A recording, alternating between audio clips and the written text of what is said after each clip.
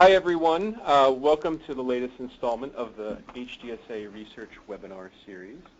This is George Orling from HDSA, and I'd like to thank you for taking the time out of your days to hear the latest webinar, which we're really happy to say that we've got Dr. Beth Thomas from the Scripps Research Institute with us today, and she's going to be speaking about a really interesting target or approach to potentially design drugs around to improve symptoms and with symptoms of Huntington's disease called Histone Deacetylase, or HDAC.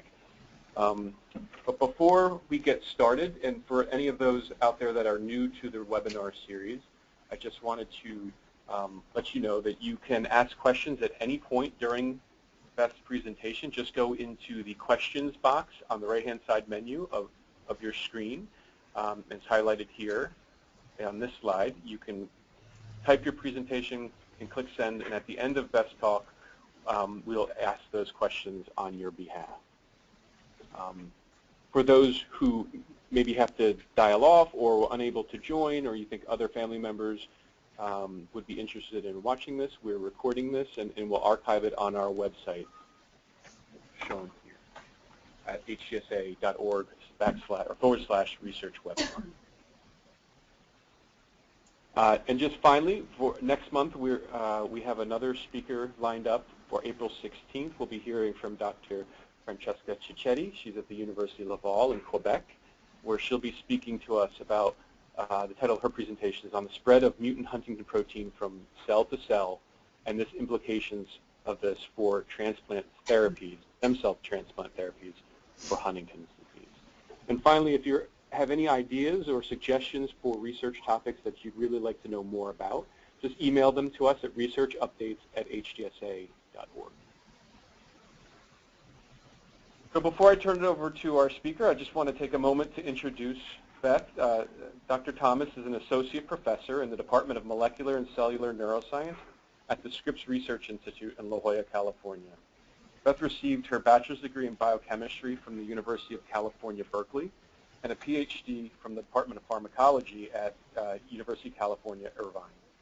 Her research in her lab focuses on understanding the molecular and epigenetic mechanisms of neurodegenerative and psychiatric disorders like Huntington's disease.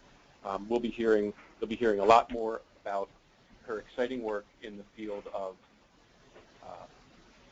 targeting HDACs or HD. So I'm going to turn it over to, change the presenter over to you, Beth, and you will have the floor. Great. Okay, oops, let me put my opening screen up.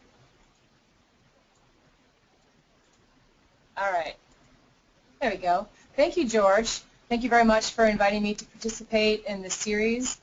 This is really a pleasure to be here and to tell everyone about our HDAC inhibitor program at Scripps. So for about the past 10 years or so, my lab has been investigating the potential use for selective histone deacetylase, or HDAC inhibitors, as a potential therapeutic for Huntington's disease. And today I will tell you about Beth? these selective compounds. Yes? Beth, I'm sorry. Right now we just see a black screen. Really? Uh-oh, what did I do? Click share my screen. I hit share my screen. What about that? Let's try again. I'll take it back. Okay.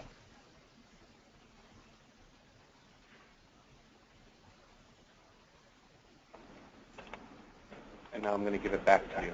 Okay. So do I click show my screen? Yes. Okay.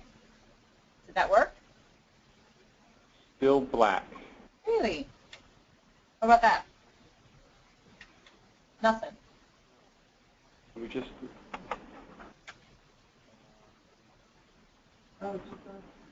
Oh, maybe it's us. Everyone's telling works for you.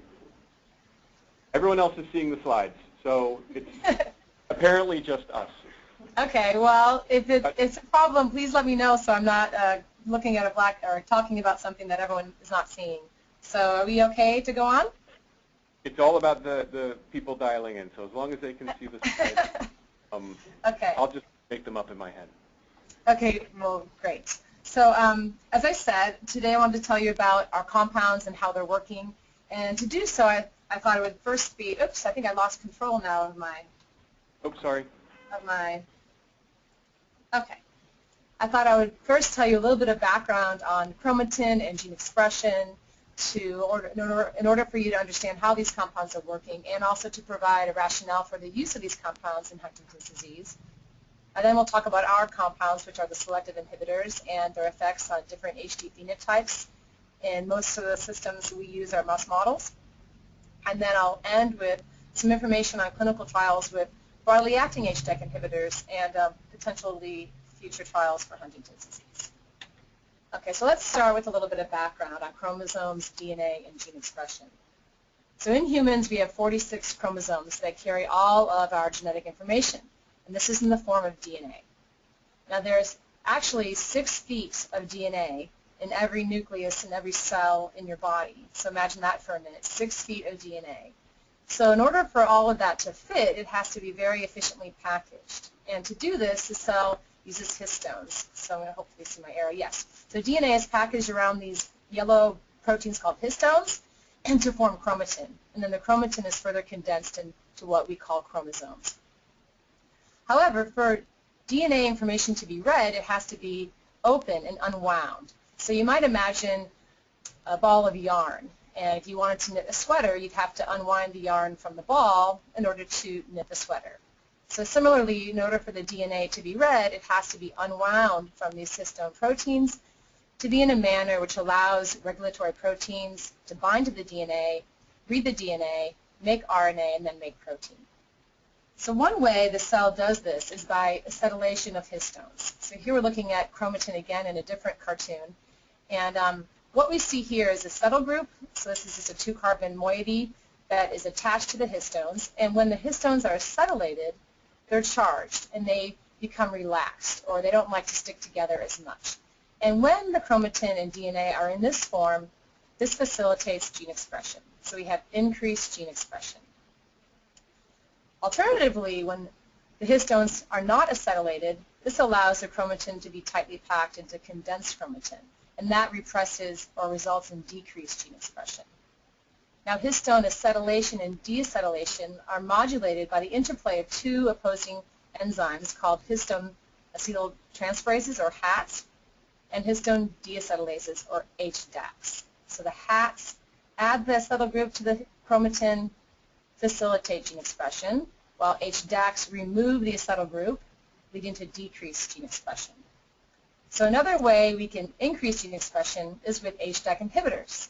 So these inhibitors would bind to the HDACs to prevent the deacetylation of the histones, and what the result is increased gene expression.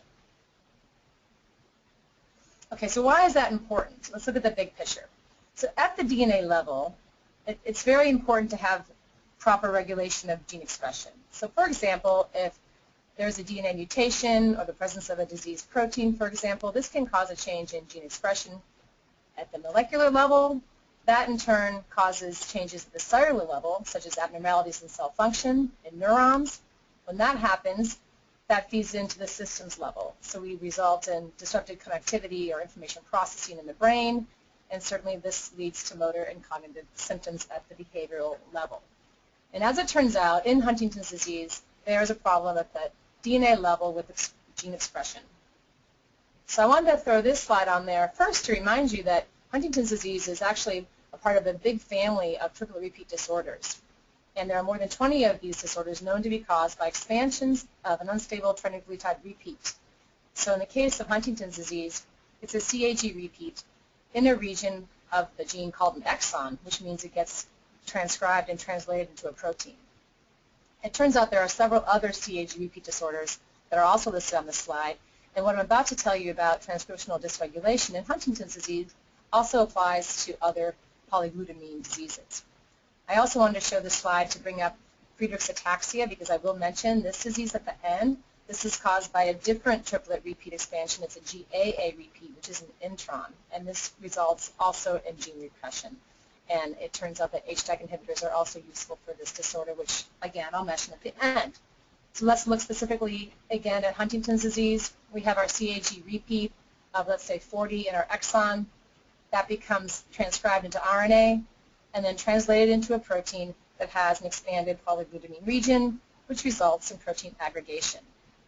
So these aggregated proteins are found not only in human brains but also in mouse models, and what they can do is really mess up gene expression. So in this cartoon, this summarizes some of the effects that mutant Huntington aggregates can have on gene expression. And really a landmark finding in this field came nearly 15 years ago by Joan Stefan and Leslie Thompson from UC Irvine, and where they found that mutant Huntington aggregates could bind to this protein CBP, which was a HAT. It's a histone acetyltransferase enzyme. And that resulted in decreased acetylation of histones in cells, and later this finding was reproduced in mouse models. And this was found at not only specific gene loci, but on a global level. So there was a global level of low acetylation.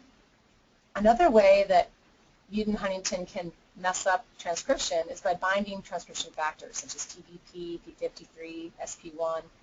So this cartoon shows a big aggregate binding and sequestering these important regulatory proteins that all of a sudden don't work anymore and cause repression of transcription. Mutant Huntington can also directly bind to the DNA via its polyglutamine domain or via other mechanisms, and again also cause decreased expression. So abnormal regulation based on all these different mechanisms leads to basically decreased abnormal gene expression.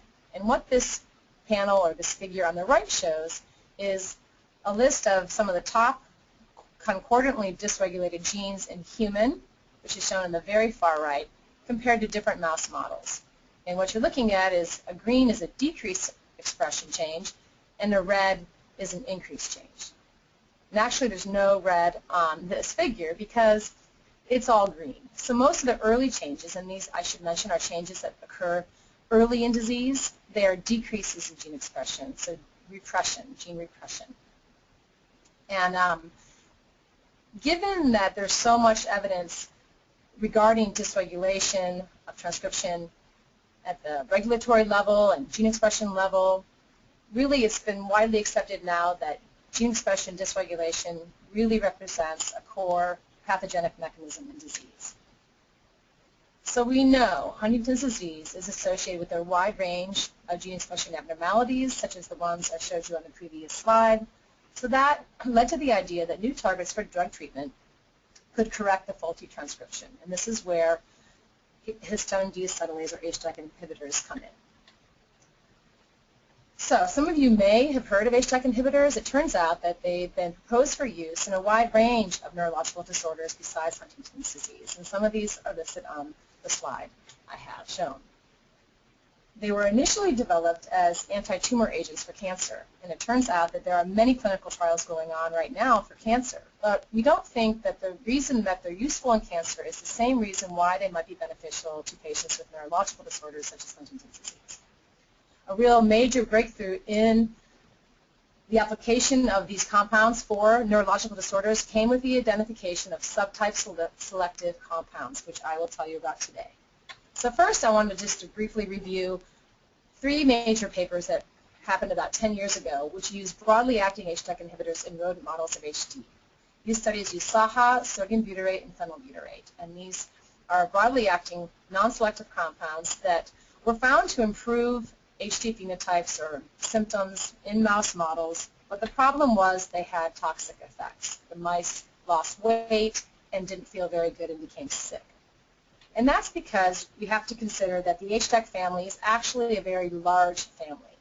There are 18 different HDACs identified in humans, and they've been divided into 4 different classes. 3 of the classes are shown here. There's class 1, which is HDAC 1, 2, 3, and 8. Class 2 HDACs are HDAC 4, 5, 6, 7, 9A and B, and 10. There's a class 3 HDACs, which are called the sirtuins, and these work in a different manner, so I'm not grouping them in with what are referred to as the classical HDACs. And then there's a single lone member of class 4, which is HDAC 11. So as it turns out, in the past 5 years or so, many different researchers have found that these individual HDACs can actually play different roles in the brain. When you overexpress some of them, they can be toxic or they can be neuroprotective. So then it becomes clear that you wouldn't want to inhibit the entire class of HDACs for a therapeutic, because you'd be possibly inhibiting neurotoxic effects, which would be good. At the same time, you might be inhibiting neuroprotective effects, which would be bad. I also want to point out on this slide that there's another HDAC, which I'm not going to talk about today, which is HDAC4. And there are studies by Jill Bates from London who have implicated HDAC4 as being a useful target for Huntington's disease. However, the HDAC4 inhibitors that have been developed to date haven't been that useful in mouse models. Nonetheless, still a focus of some researchers looking at this particular isoform of HDACs. The two that I want to point out specifically are HDAC1 and HDAC3. So some of these studies that are shown, there's many other ones that have been done as well, have actually indicated that HDAC1 and HDAC3 are specifically neurotoxic in the brain. So the first paper that came out showed that HDAC1 could cause axonal damage. Studies by a colleague of mine, Santosh de Mello, found that if you overexpress HDAC3 in neurons, you would kill them. And then interestingly, they also showed that HDAC1 and HDAC3 could interact with one another and act as sort of a molecular switch, because some studies in the past had shown that HDAC1 was actually neuroprotective. So in our studies, we measured a handful of these HDACs in mouse brain, and what we found using Western blot, this is the panel, the figure shown on the left, and the quantification of the Western blot on the right, we found that actually HDACs 1 and 3 were elevated in the brains of a transgenic mouse model called the N17182Q mouse model. Don't worry so much about that. Whereas HDAC2 and HDAC4 were really not significantly changed. So this suggests that HDAC1 and 3 could be responsible for some of the transcriptional abnormalities that have been observed in these brains. Now, in completely different studies, sort of parallel studies, back in 2006, a colleague of mine, Jill Gottesfeld at the Scripps Research Institute, was investigating a novel group of HDAC inhibitors for use in Friedreich's ataxia. Now, I'll mention this again at the end, but Friedreich's ataxia is caused by a repression in the gene called frataxin. So what you see on this slide is a bunch of different compounds from his initial library and their ability to elevate, the fold change increase in their ability to elevate frataxin gene expression. So what has since been done is these compounds, they all look kind of alike, but you can see that there's tiny modifications that have been made in order to sort of improve selectivity and brain permeability. And what the most exciting part of these compounds was that they were not toxic. So these HDAC inhibitors showed low toxicity. So they did not inhibit cell proliferation, and they did not cause apoptosis. These are two effects that make these compounds useful for cancer. So in cancer, we want to cause apoptosis and kill cells. We certainly don't want that for neurological disorders. So this was a major breakthrough. And as it turns out, these novel compounds preferentially inhibit HDAC1 and 3 or just HDAC3. So in this table, it just shows a handful of the compounds that we put into mouse models and their profiles. So you don't need to worry too much about the details, but what I want to show you is that they can potently inhibit HDACs 1 or 3, sometimes 2. They don't appreciably inhibit HDACs 4, 5, or 7, and they show low toxicity as indicated by the high number you see here for their ability to prevent cells from dividing. Now, these compounds have been licensed for clinical development by a company called Repligen Corporation out of Waltham, Massachusetts. And they actually have been since, the rights of these compounds have actually been since transferred to a company called BioMarin, who we are working with now, and they are located in Marin, California. So there's more to come on that information. But what we initially had done with Repligen was decided to see if these compounds could work for Huntington's disease. So this slide shows a pipeline for our screening methods for these novel compounds in Huntington's disease. We started out with about 100, but many more hundreds of these compounds have actually been made. And the first round of screening took place in very easy to screen models. There's a cell culture model we use and a Drosophila model. And I'll show you a little bit of data from those two systems. And these are very useful because you can screen a large number of compounds at one time. You can't really screen 100 compounds in mice. That would take a long time and be a lot of work. So we initially screened them in two different easier systems to decide which ones would go into mice. And then at the same time, Repligen was testing the compounds for pharmacokinetics, cell permeability, metabolic stability, receptor cross-reactivity, et cetera, things that you need to know before you go into the clinic. And the goal of these studies, which were funded by the NIH, was really to put forth one candidate for an investigational new drug. Okay, so just briefly, I'll show you an example of some of the cell culture studies. We can use striatal cells in culture that have been developed from a mouse that had a CAG expansion knocked into its own Huntington's disease gene.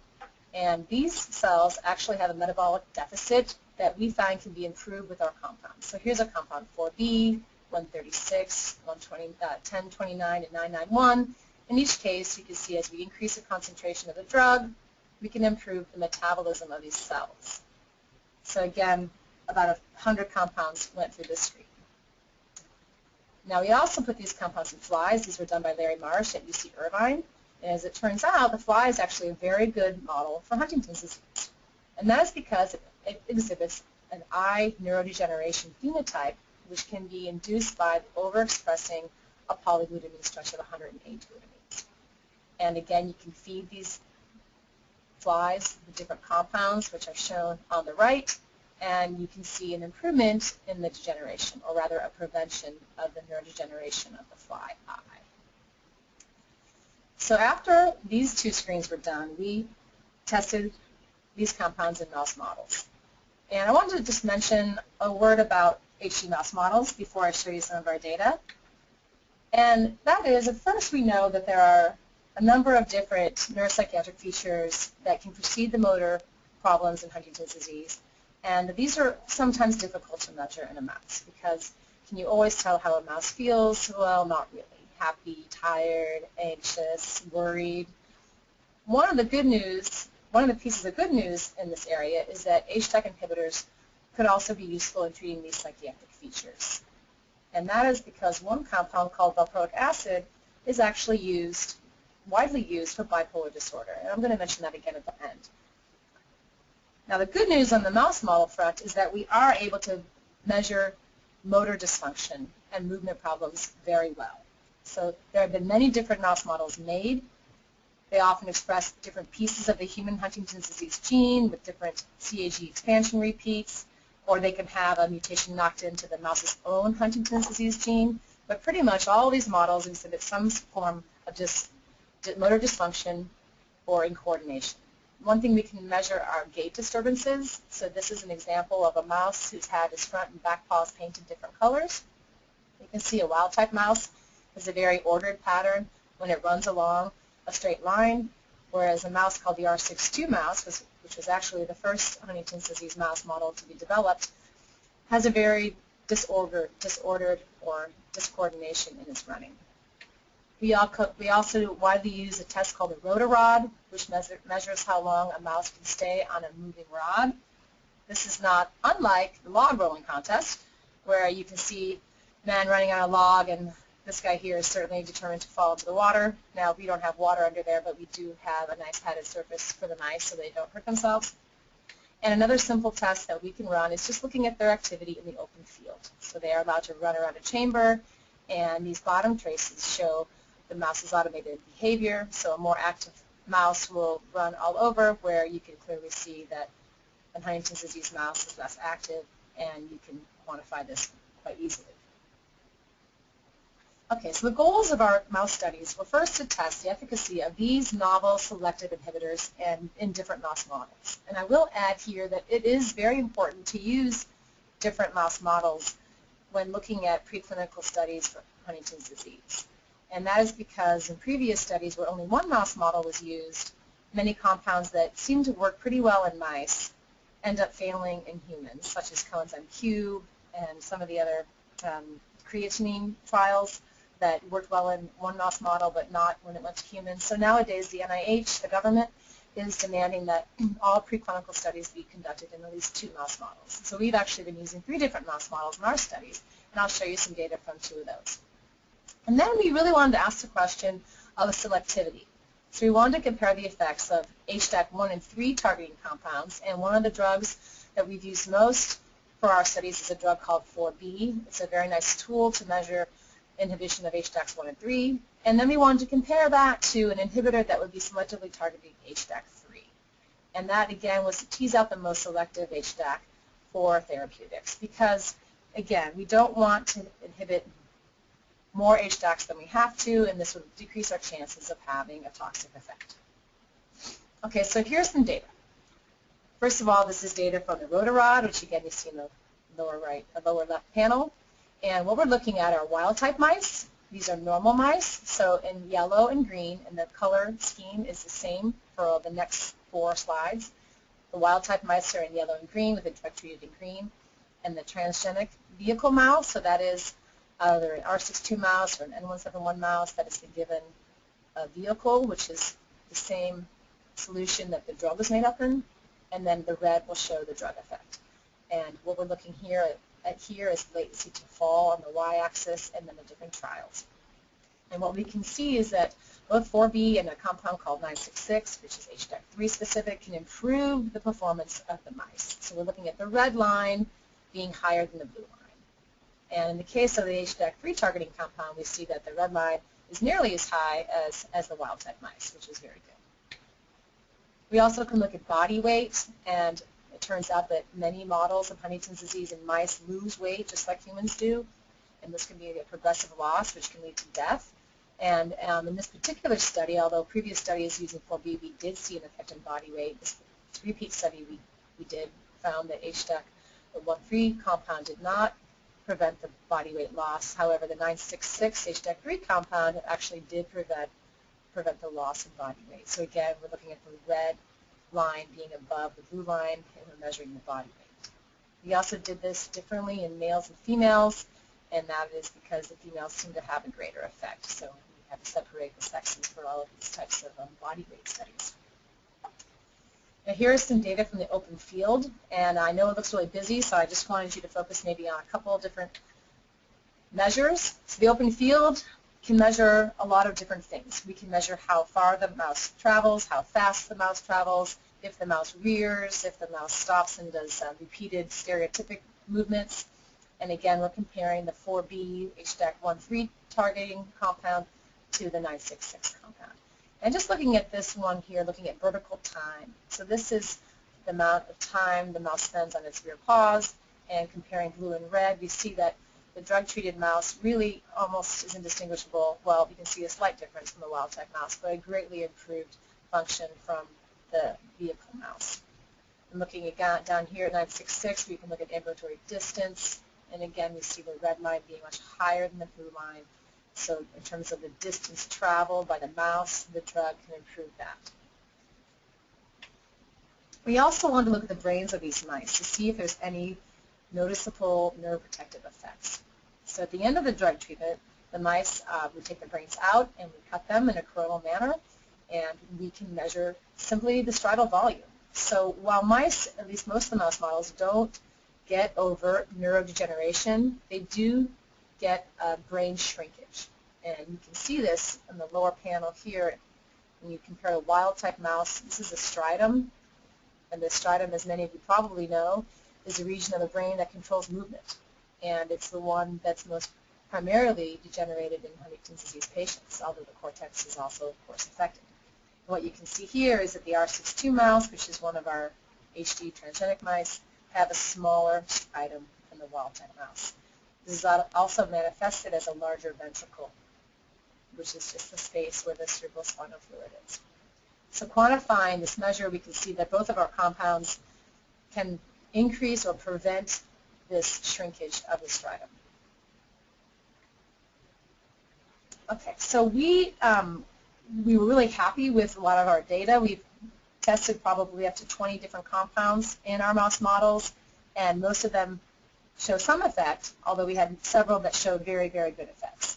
And that was great. But then we wanted to go on and ask, besides altering gene expression, which we know is happening, we want to know exactly what are the targets of these compounds. How exactly are they working? Or what genes and pathways are being affected by these compounds? And to do this, we're using a technique called microarray analysis. And this is what's shown on the screen.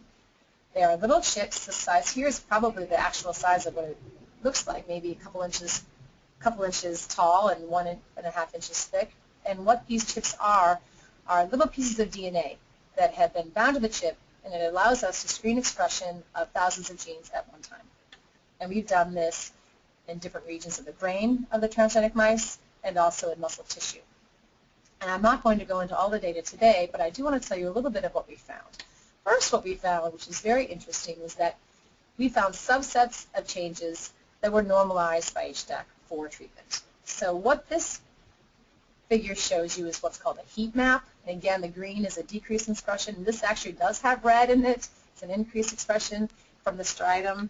And what we want to compare are this group of genes right here. So these green genes were decreased in the transgenic mouse before treatment, and they became elevated after treatment. You will also notice there are changes that were red that turned green, and we think these are more secondary changes resulting as a consequence of a decrease in gene expression. Now, I just want to tell you about one pathway that we are focusing on that we think these compounds could be acting on, and that is the ubiquitin proteasomal system for protein turnover in the brain. So there are actually two major pathways for protein turnover in the CNS, and that's the ubiquitin proteasomal pathway and the autophagy pathway. And these pathways are essential for eliminating misfolded proteins. It turns out that these pathways have been shown to be defective in Huntington's disease mice, and that might be one reason why the Huntington protein is allowed to misfold and aggregate, is because it doesn't have a properly functioning UPS or autophagy systems. This is just a cartoon showing you what the system looks like. This substrate here could be considered the mutant Huntington protein. When it misfolds, it gets targeted by this ubiquitin moiety, which is shown in pink. And once a series of ubiquitin moieties are attached to the protein, it's targeted to the proteasome, and then it becomes degraded. So in our microarray studies, we found that one of the top pathways that was altered due to drug treatment were genes in this pathway. This pathway contains probably up to 50 to 100 genes that are responsible for this process. So I'm not showing you the data, but what we found was that the genes were lowered in HD mice, and our drugs could elevate the expression of these genes, but then we really wanted to ask if it was having a consequence. So we felt pretty confident that we were elevating the expression of these genes in the UPS pathway, but then we wanted to ask if it was really having an effect on the formation of Huntington aggregates. So this next slide shows some immunohistochemistry data from different brain regions of our mouse model. I think this is a N171 mouse model, and what we can see in the top three panels are a vehicle-treated mouse, the cortex. This is the piriform cortex and the dentate gyrus and hippocampus, and you can see the aggregates as nice round black dots. And what we can see is after treatment with 4B, these aggregates are reduced, and they become smaller. And we quantify that in the bar graph at the bottom. Okay, and now I'm not going to go into detail about the other mechanisms or other ways that we think these compounds could be acting, but I've summarized it in this cartoon, and if you want to read more, I refer you to the review that I published last year. And so what we think is happening with these compounds, we have an HDAC inhibitor, and they're targeting HDACs 1 and or 3. Just looking at the center pathway, showing you that picture of the acetylated histones again, where the HDAC inhibitors are promoting the elevation of histone acetylation to increase gene expression. And as I mentioned just in the past slide, we found that UPS-related genes were elevated, and that this could target mutant Huntington for proteasomal degradation, leading to lower mutant Huntington levels. Well, it turns out we also know some other gene changes that are occurring as a result of treatment with these compounds, and these include elevation in BDNF and other pro-survival genes, and these can lead to neuroprotective effects. I might also add that many other studies, besides those from our group, have found that HDAC inhibitors can elevate BDNF. So this certainly is one pathway that could be useful and could be why these compounds are effective. We also found that they can elevate anti-inflammatory genes such as the COX genes, PTSD1, and this might lead to anti-inflammatory effects, which could also be beneficial to the brain. In studies that I haven't talked about, people have shown that HDAC1 inhibition can actually promote acetylation of mutant Huntington itself, which then would lead to autophagic degradation of the compound, again, ultimately leading to lower mutant Huntington levels. And then other studies I haven't addressed are the interaction between HDACs 1 and 3, which can lead to neuroprotective effects, and other acetylation of other cytokines, which would then lead to anti-inflammatory effects. So I don't want to get too bogged down with this, but I wanted to let you know that there are probably several different mechanisms for why these compounds could be acting. And it could be that they're acting differently according to the different diseases.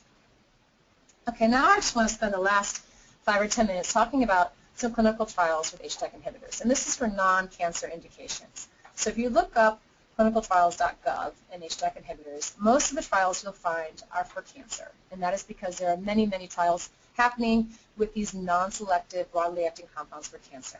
There also are many trials going on for neurological disorders. And I want to point out a few of them on this slide. First, I want to mention that valproic acid, which was FDA approved in 1978 for epilepsy, has been widely used. It has a long and established history of use for bipolar disorder.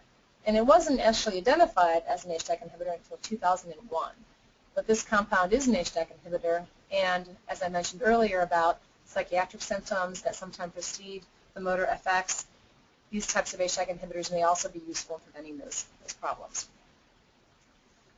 Now, phenylbutyrate is another HDAC inhibitor that was approved in 1996 for urea cycle disorders, and there have been several trials that have used phenylbutyrate for Huntington's disease, spinal muscular atrophy, and ALS. And the final compound that's been used previously in clinical trials for non-cancer indications is SAHA. This was approved in 2006 for cancer, and this is a highly potent cancer drug. So, finally, yes, I want to tell you just briefly about a trial with one of our compounds, which is called 109. This is an HDAC 1,3 selective compound that has been in a phase 1 trial for Friedreich's ataxia over in Italy, and I will mention that in a minute. So first I want to talk about these trials. So there was actually a phase 1 clinical trial for phenylbutyrate in Huntington's disease, which is called FEND-HD. There were 60 patients, and they were given 15 grams a day for 20 weeks. And the results of the study really were that the first goal was to determine safety and tolerability, and that was a success. And then the secondary measures were looking at improved motor functions, and that did not show an improvement. And I have to say, I'll just zip through these because the same sorts of things happened in these other trials with phenylbutyrate and valproate. These compounds are FDA approved for other indications, and they're broadly acting compounds. These are not selective for any one or more individual HDAC enzymes. And basically, the results of these trials were all the same. These compounds were tolerated, they were safe, they actually were shown to elevate histone acetylation in blood cells, but they didn't really help with symptoms. And one problem with these drugs is that they're very low potent, so high doses had to be used. This is 9 grams a day, 19 grams a day is a lot to use. And I think they really were afraid to go any higher for fear of toxic effects. These compounds, such as phenylbutyrate and sodium butyrate, valproate, are also rapidly degraded, and that is another reason why the high doses are required. So I wanted to tell you about a clinical trial with one of our compounds, 109, for Friedreich's ataxia. And to do that, I just briefly want to mention a little bit more about this disease. As I mentioned in the first slide I showed, this disease is caused by an expansion of a GAA repeat, which is in the intron of the FXN gene. And this gene is called frataxin, and it's an essential mitochondrial protein. So this is not encoded. The GAA is not translated into a protein that has an altered protein function. But what happens with this gene is that these repeats can get up to 1,000 GAA repeats. And that causes the DNA to fold on top of each other and form compact chromatin, which cannot be, the gene frataxin cannot be expressed. So it's autosomal recessive, it's progressive. It's actually the most common form of hereditary ataxia, affecting about 1 in 50,000 people in the U.S. And the main symptoms are muscle incoordination or ataxia. They also can have heart disease and cognitive dysfunction. Symptoms begin much earlier than in Huntington's disease, often appearing in children between the ages of 5 and 15. And they generally have about 10 to 20 years of before they're confined to a wheelchair. So I have just one data slide on Friedreich's, and that is showing that these compounds, the ones that were identified by Joel Gottesfeld, who's still working actively in this region, they're novel HDAC 1,3 targeting compounds, they were found to increase frataxin levels in patient lymphocytes. So here is a carrier and affected individuals, patient D, patient J, patient M, and when they treated these patients with the size of 4B, they could elevate the frataxin levels almost to the normal level. And they found with Western blot, they could see an increase in protein. So this was really the impetus for trying this compound in humans, and this trial that was completed just last year was done in Italy. It was a phase 1 trial with HDAC 109, and if you notice here, the much lower doses that were used, 30 to 120 milligrams per day. And if you wanted to compare that to the phenylbutyrate trials, which they were using on the order of 10 grams per day, it's much, much less. So certainly decreasing your chance of having abnormal side effects. And as it turns out, the 109 was well tolerated. There was no limiting toxicities.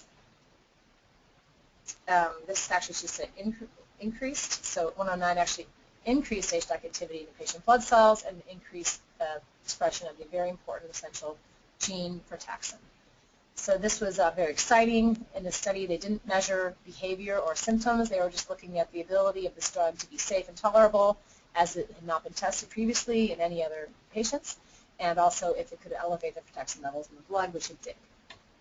Okay, so let's move back to Huntington's disease. So will these compounds lead to human therapeutics for HD? So as I mentioned, these compounds that were first licensed by Repligen have been tested for pharmacokinetics, cell permeability, metabolic stability, et cetera, and since their transfer to BioMarin, there have been additional derivatives made. And basically, this is to improve the selectivity compared to the toxicity. And there already were several compounds that had achieved this status, but really what BioMarin wanted to do was improve the brain penetration. So I'm going to show another table of compounds. So here along the left is just the name of the compound, and what I really want you to focus on is this column I've highlighted called brain-plasma ratio, and this is where they're really searching to improve. So a higher brain-plasma ratio is better. So something over 1 is what their target is. That is, it's getting more into the brain than the plasma. And you can see from these previous compounds that were developed by Repligen, the brain-plasma ratios are somewhat lower than the target of 1, which is what BioMarin would like to achieve. So that is where they are right now. There are new derivatives being made, and we've tested a few of these, but I'm not exactly sure how long it will take before these will be subjected to the IND-enabling studies, but we're very hopeful that the new compounds will be just as effective as the old compounds. So I just wanted to review a few critical issues, again, with the use of HDAC inhibitors for therapeutics. Again, in the past 5 years, the data coming out has been essential for understanding the roles of individual HDAC isoforms in different neural functions. And it's also very important to identify which HDACs are responsible for the observed effects in the particular disease. And that is because the design of the subtype selective or specific HDAC inhibitors is really the way forward for these types of drugs to go into the clinic. Again, we don't want to elevate the expression of every gene in the body. We don't want to target all of the HDACs. We want to find out which ones are most useful and then selectively target those. Another very active area of investigation is to identify the targets of HDACs. And we are doing this in our lab, looking at histones and target genes. And that is because we do want to know the knowledge of the precise mechanisms of actions. We know they elevate gene expression, but we really want to nail down what genes are being changed and how they're working. And finally, as BioMarin is really focused on looking at the drug properties, and this is because ideally these compounds will be delivered orally. The trial on HDAC I-109 was an orally delivered compound, and the best way to do this is to improve the bioavailability and the brain penetration, so we don't have to worry about complex drug delivery. Okay, so just a quick summary. We found that selective HDAC3 as well as HDAC 1 and 3 targeting inhibitors are effective at delaying and reducing the HD-like symptoms in model systems. And in mouse models, we found that inhibition of HDAC3 was actually sufficient to improve disease symptoms such as weight loss and motor performance. We found that these compounds do not show toxic effects, unlike the broadly acting compounds. We found that HDAC1 and 3 inhibitors can normalize the gene expression deficits associated with mutant Huntington aggregation, and in particular, we've been focusing on the UPS system and found that these compounds can reduce mutant Huntington aggregation. Clinical trials with one of our compounds showed safety and tolerability in Friedreich's ataxia, and we are hopeful that these results could pave the way for trials in patients with HD.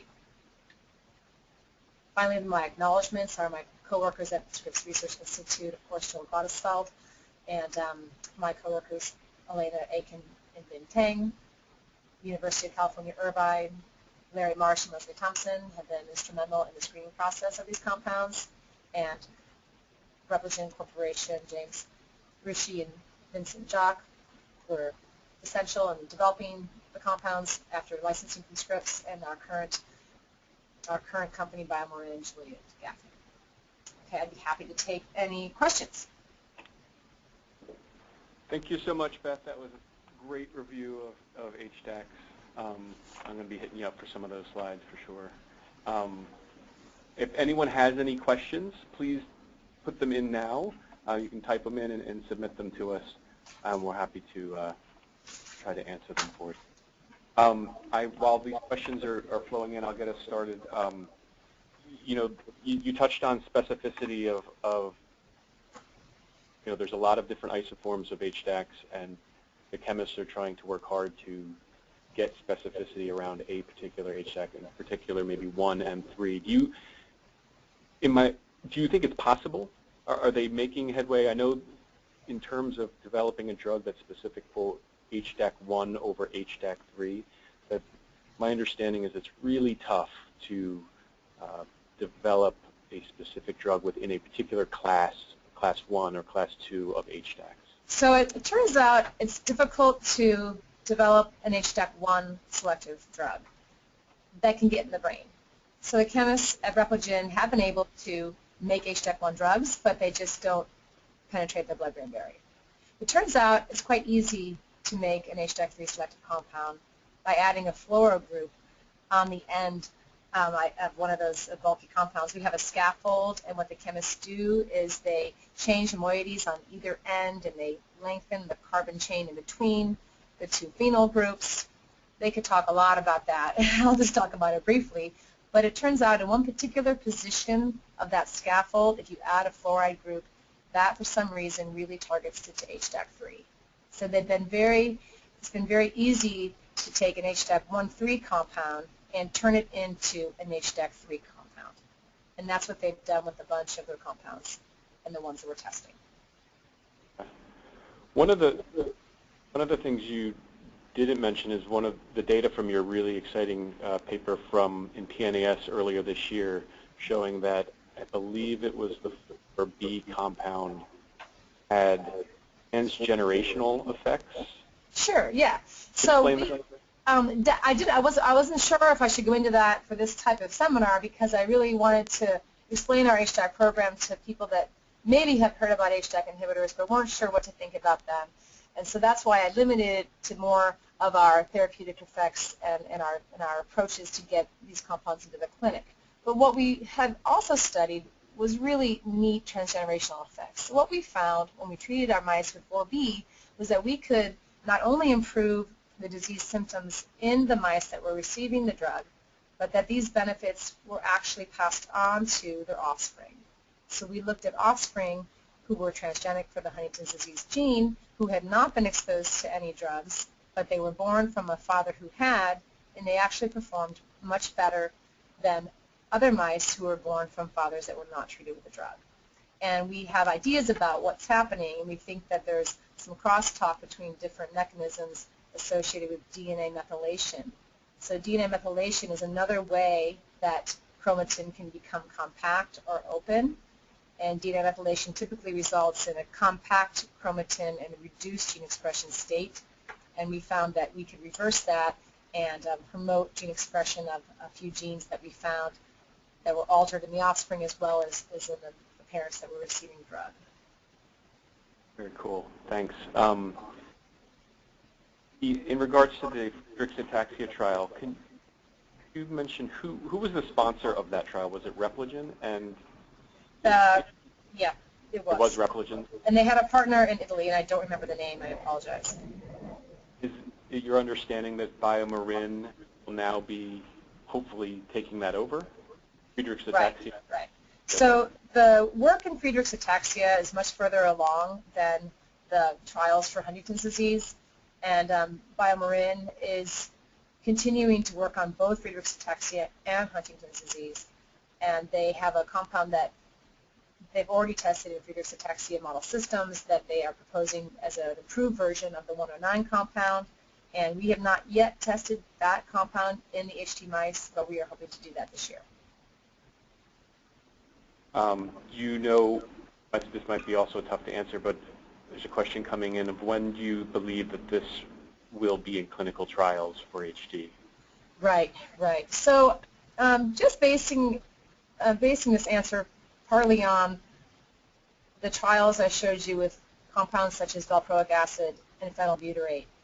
And these compounds were FDA approved for one condition, but then can be used for another indication, such as Huntington's disease trial or ALS or SMA.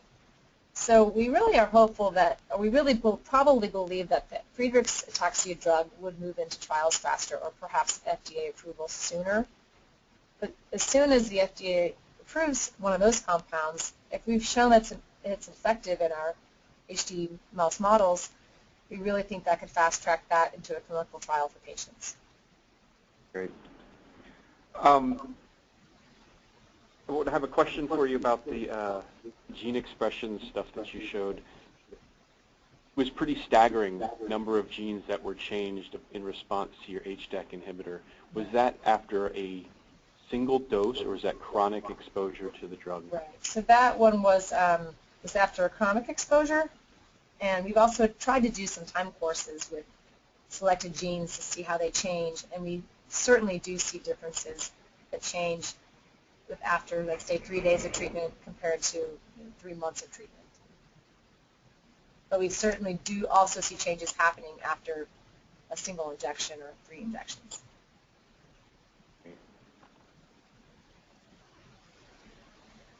There's no other questions here.